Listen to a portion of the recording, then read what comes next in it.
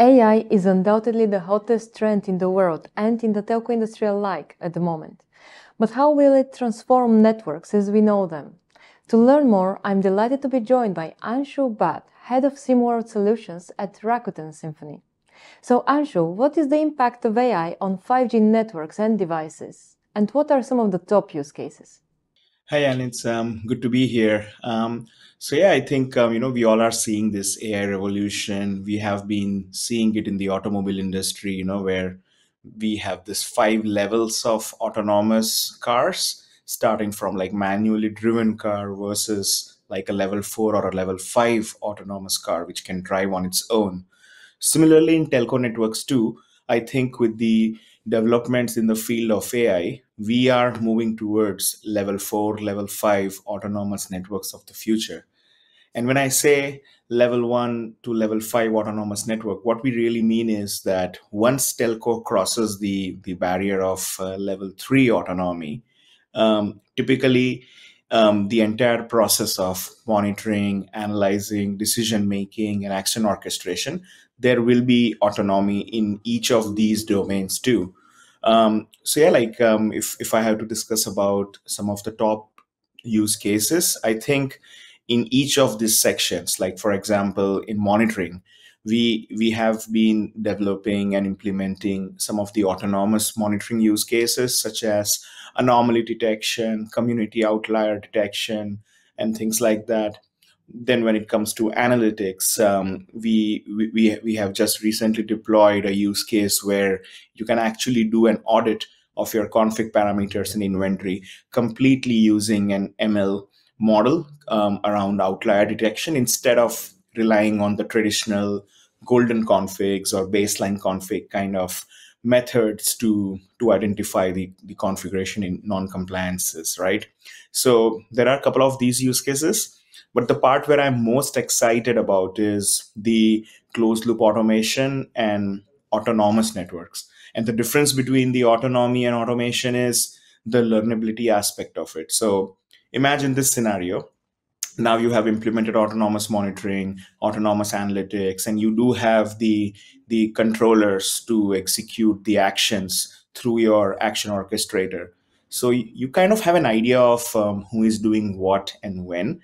So now we have this AI running under the scenes and trying to observe who is doing what, and in some point it will be able to actually recommend the next best action, and after a bit more confidence it will actually be able to even take that action. So I think what we are seeing is this movement towards the true autonomous networks, and I think AI is at the center of it, and that is one of the top use cases that I'm really excited about when it comes to network operations using AI. And generative AI has quickly become one of the hottest technology trends. What will be its impact on operator networks?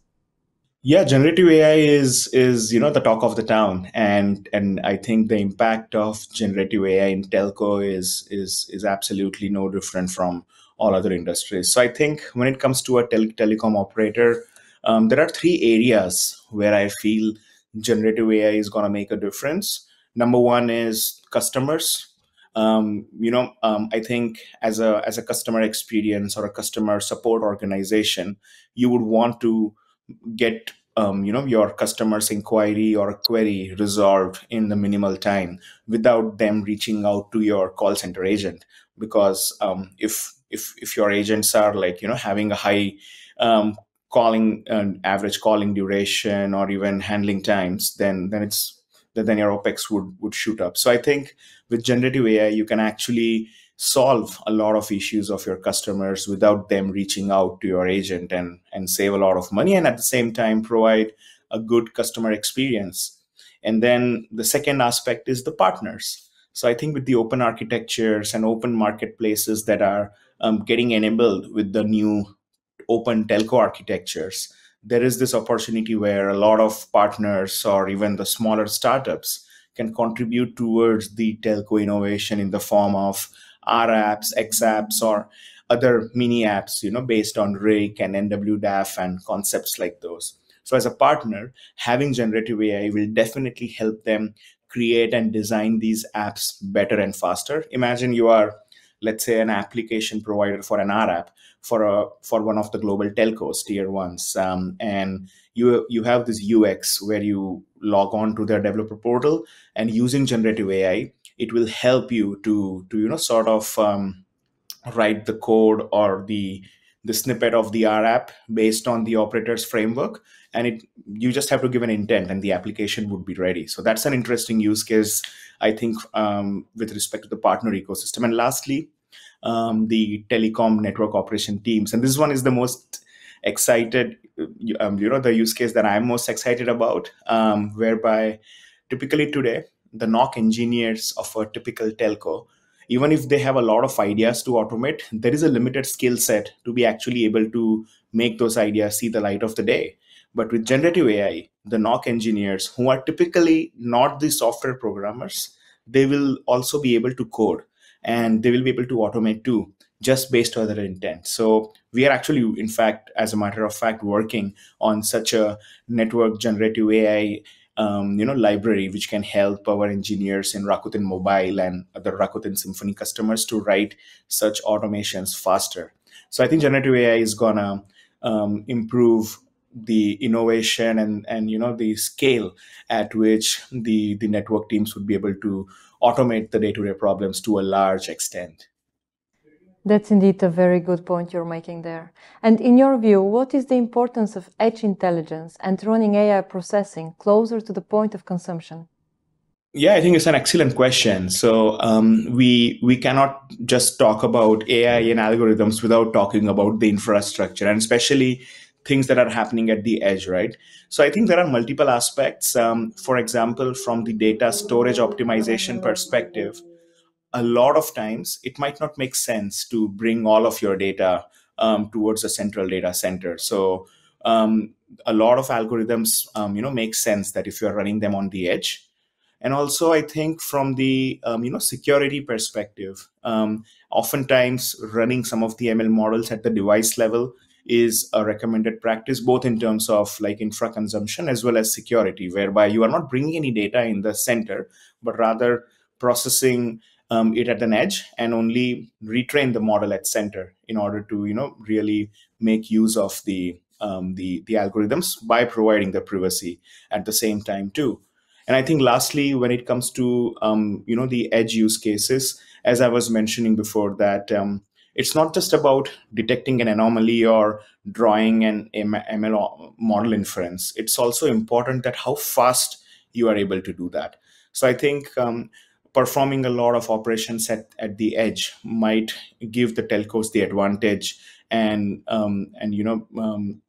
implement some of the critical X apps and features like that in order to close the loop faster and optimize the network in actually real time scenarios. With the promise of new AI technologies, what are the biggest challenges for players in the operator ecosystem, and how can AI be made more effective? That's a very good question, because with all these good things comes the challenges or opportunities to make things more effective. And at Rakuten Symphony, we have implemented a lot of these ideas into reality in Rakuten Mobile and elsewhere, right? So I think based on our experience, there are two kinds of challenges broadly putting. One is around technology and transformation, which is the easier one of the two, and the second one is around people and processes. So when it comes to technology, it is absolutely very important to make sure that the time the data scientists take to deploy an AI model into a production is reduced significantly. Today it takes like months to deploy an AI model into production, and it should be reduced to weeks, if not days. So that is number one. And second is getting all the data at one place. If let's say you are a data scientist at a large telco organization, in most of the brownfields today, there is no one place where you can find all the data, or you can find a metadata dictionary where you can search through that, okay, what a particular table means and which are the common primary keys across that you can write a model on. So I think this data pipelining and data cleanup is significantly large overhead even today. And this needs to be reduced by having a clear data and platform strategy. So that's from the technology side. Now, when it comes to people and processes, I think this is the more difficult challenge. Um, and simply it is because it needs a mindset shift. And the technology has been evolving at an exponential rate, but the mindset and cultural shift has not yet. What we found is that it is absolutely important that the people are aligned with the goal. A lot of times we see that there is this inherent fear around that AI will take away our jobs, or AI is like a nuclear button, it might destroy the network, or it might cause an outage.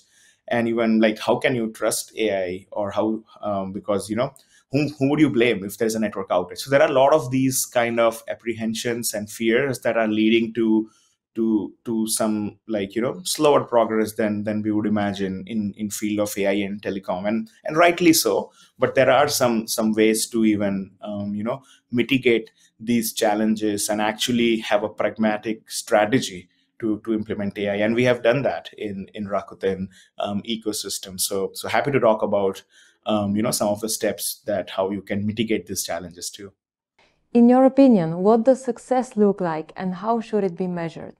Yes, I think building upon my previous point, right, that having a right AI and data strategy is an absolute necessity to achieve success. And again, you cannot really measure, if you cannot really measure, then you cannot manage it. So it's as simple as that. So I think what success looks like is in a pragmatic world where you can actually implement AI ops is basically, again, in people, processes, and product side. So I think in terms of product, you need to implement a common data strategy. You need to get your data in one single pane of view so that you can implement and run AI models on top of it.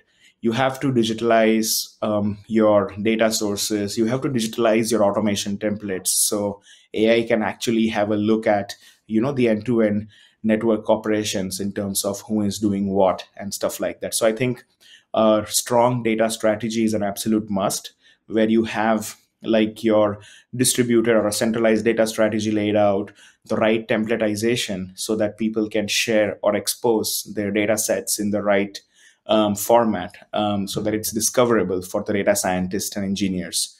On the people and processes front too, like I was mentioning earlier, if you would go to, like, let's say a knock office, and just ask the operation guys that what are the AI use cases we have our AI platform ready, let's implement something. They might not be able to, like, give you ideas at that moment. And a lot of times you might just think that, yeah, there are not many use cases. But the right way of doing it is embedding the AI and automation processes in the network management processes, such as incident management, change management, so that you can start creating a backlog of use cases based on your incident debrief, lessons learned, or based on your repetitive error prone changes that you have identified. So I think embedding the automation and AI mindset into the day-to-day network processes is the right way to build your backlog and implement your AI strategy. And of course, this all needs to have a very relevant and strong KPIs to measure. For example, some of the KPIs that we measure at Rakuten Symphony for AI implementation success is time to fulfillment for a given request. From the request time to the actual implementation time using AI or automation. So time to fulfillment is one area. Automated deployment is one area. Developer productivity. So basically, how many AI models or automation templates an engineer is able to ship during a given month, let's say, as an example. And then implementing an AI model is one thing, but also operationalizing that in production is a totally different ballgame. So, how many of your day-to-day automations are successful? Are there any anomalies in the implementation durations? Are the automations, forward compatible with the network upgrades and releases? Is the automation happening through a CI/CD pipeline? is the end-to-end test coverage or security coverage of your model implementations in place? So there are a lot of these metrics that the operators might have to measure in order to, really see if they're on the right track in towards the AI implementation journey. So this would be some of the examples around measuring success. And you're making very good points there. And in conclusion, if you could summarize the AI opportunity at hand in 3 to 5 words, what would you say? Yes, I think if I were to summarize it in 3 to 5 words, one of the ideas that I'm strongly following within our teams is death of dashboards. So a lot of times we see that in the telecom world, even today, a lot of OSS or analytics software providers are chasing behind creating better dashboards, bigger dashboards for people. But ideally, in my view, in a true AI world, we should not need any dashboards.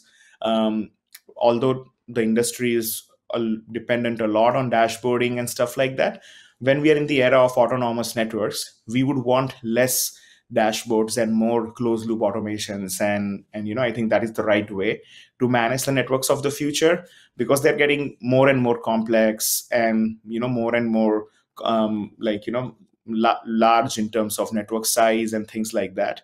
But at the same time, you cannot offload the costs to manage them to your customers, because it is getting more and more competitive. So the only way towards a sustainable telecom future is the autonomous networks, and that's why this phrase "death of dashboards." But anyhow, that was a very nice question. These are some great insights there, Anshul. Thank you very much for joining us. Thank you so much, Yanis, for inviting me. It was a pleasure, as usual, being here at Telecom TV. Looking forward to see you again. Thank you.